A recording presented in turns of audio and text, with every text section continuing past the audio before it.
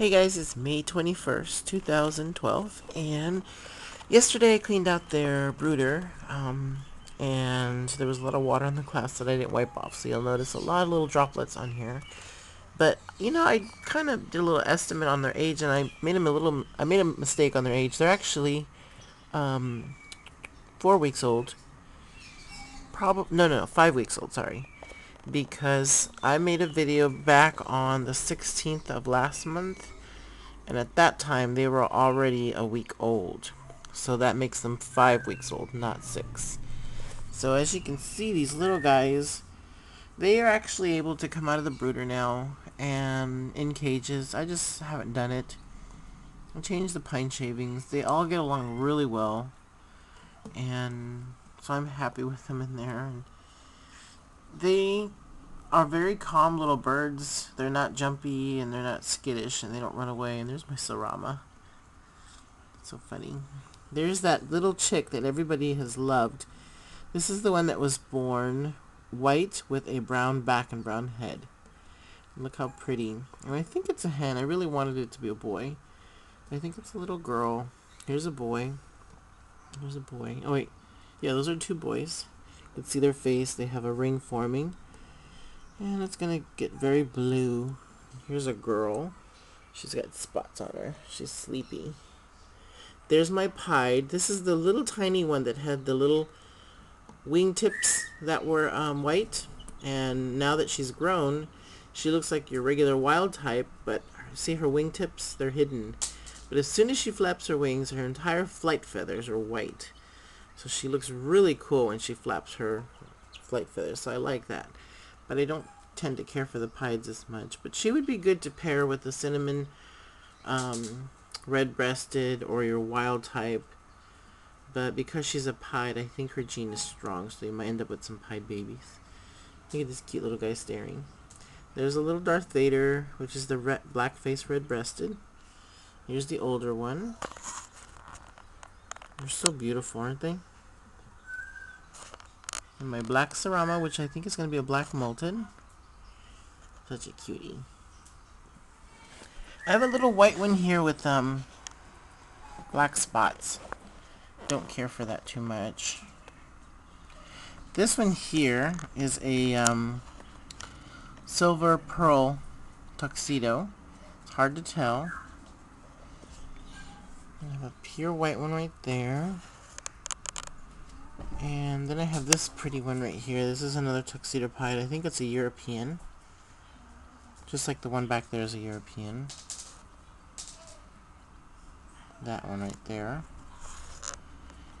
And then I have this beautiful little cinnamon red breasted. See how the red feathers are on the wings? And it'll just keep on growing and growing and growing. They're molting, and so this little guy, by the time he's finished, he will be so red that I think I'm going to keep him. I really like his red feathers. Let's see, watch. Duchess. Olivia, calm down. They're at the window here. But see how they're not really jumping around and running away? They're not really skittish little birds. I hear the dogs barking, so of course they're all like, what? But yeah, they really should come out of this brooder now and should have their own cage. So what I think I'm going to do is I'm going to sell the first 4 that I got, which is 2 males and 2 females, because they're extremely hyper and they just don't like me going into their cage. They flip out. Changing their water and food, they flip out. And this is because I raised them in a brooder and I didn't really see them. I have a few more chicks that I need to put in here that are bigger. Those will need to come in here. They're separate chicks that hatch at a later date, which is the ones from the chick baiter. And these guys here, they don't flip out. If I move too fast in their brooder to get their food and water, of course they kind of flip out. But if I just go in there and grab what I need, and even to pick up one of them, they're fine. Look at this one, so pretty. There's the 2. Look at that. Aren't they beautiful? I'm really hoping still that they're molting to where they'll turn into a boy. like this one here. That one's actually just like those. Oh, and then I have some more that I'm getting from someone on eBay, and I'm getting some new, totally new line of button quails. So I'm gonna have to add another cage setup for more button quails. I just added these silvers. I'm gonna keep all my silvers. I have 9 of them. They all get along really well, so all of them will stay together. I have 3 males, so 6, 7, 8, 9. I have 3 males and 6 females. And the males are just now coloring out. Look how sleepy they are. They're so cute. This one's really pretty. It's got a gray head and a gray back. See the tuxedo on this one right in the center? So picture that in a pearl silver.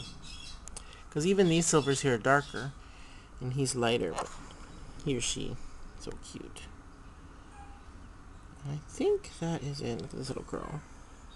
See, they're not even caring that I'm sitting here talking, and they just are used to me. So that's why it's really nice to be able to raise your, see here, raise your button quails right next to you where you're on the computer. That's my speaker. And they see you all the time. They make better pets. They're much quieter and tamer and calmer, and that is Jumpy. So I think that's it. This video's gone long enough. So I guess if you guys have any questions, leave a comment below. And if you'd like to rate the video, that'd be great. And if you'd like to subscribe, I have more videos coming up. And I'll see you guys on the next video.